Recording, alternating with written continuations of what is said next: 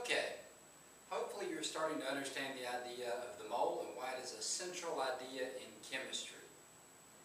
Remember, our loose definition of the mole, not the real definition, but the loose definition is the number of protons or neutrons needed to have a mass of 1 gram.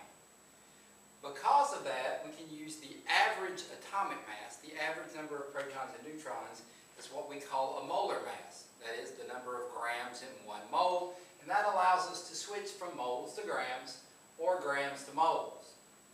But also, remember that mole is a number. The number that it takes to make protons or neutrons to make a gram, and that number is Avogadro's number, which is about 6.022 times 10 to the 23rd.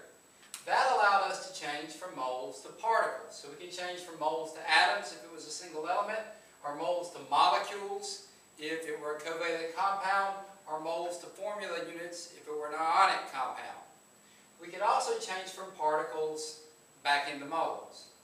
What I want you to see now is that this idea of a mole allows us to switch from grams, something that we can measure, into the actual number of particles, something that we would like to be able to count. Or vice versa, from particles back into grams. Now the first way I'm going to show you to do this is the way your book does it, in 2 steps. And this little diagram should help you understand those steps. So let me teach you that with a couple of examples. So in the first one here, it says, what is the mass of 1.204 times 10 to the 24th lithium atoms? Like all of these problems, we start with what is given to us, with the number that we know. So I'm going to start with 1.204 times 10 to the 24th atoms of lithium. Now, it's saying what is the mass, so I want grams. Well, we know that we can relate atoms to moles by using Avogadro's number. Then we can switch from moles to grams using the molar mass. So what we're going to do is we're going to do this in 2 steps, and you can see it from the diagram. We're going to go from particles, atoms, to moles, and then from moles to grams. So we'll do that following our unit analysis method. So in the first step, we're going to get rid of atoms, and we're going to switch to moles. And we know that 1 mole is 6.022 times 10 to the 23rd atoms. So now we've gone from atoms of lithium to moles of lithium.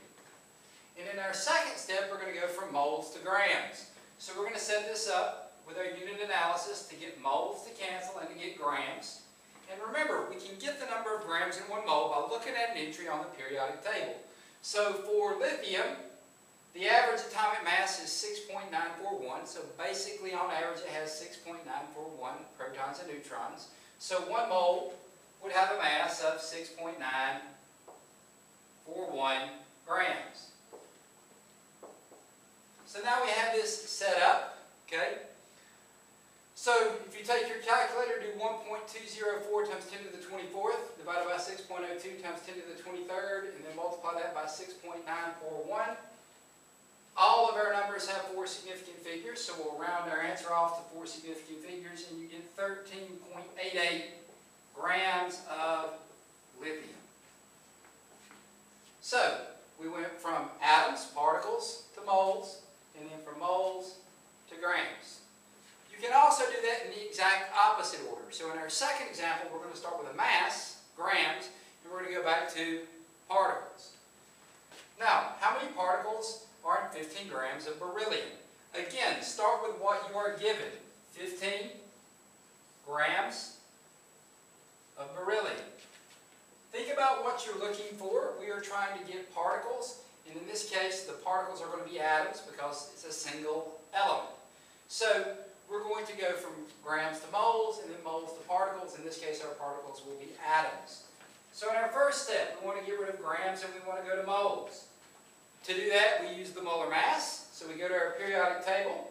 We see that on average, beryllium has a little more than 9 protons and neutrons. So 1 mole has a mass of 9.012 grams. Now I'm going to round that off, and that's fine because this only has 2 significant figures. As long as this has more than 2 significant figures, it's fine to round. So I've gotten rid of grams of beryllium. I now have moles of beryllium.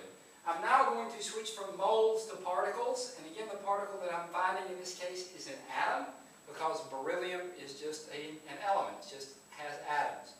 So we know that 1 mole is 6.022 times 10 to the 23rd atoms. We'll get rid of moles, we'll wind up with atoms, which is exactly what we want.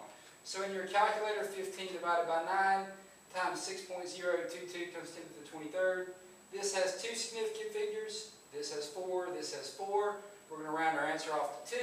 And when we do, we get 1.0 times 10 to the 24th atoms of beryllium. Now in this case, that 0 is important. It shows us that we have a second significant figure and we have 2 significant figures. So to summarize, mole is a central concept. We can go from grams to particles if we go through moles.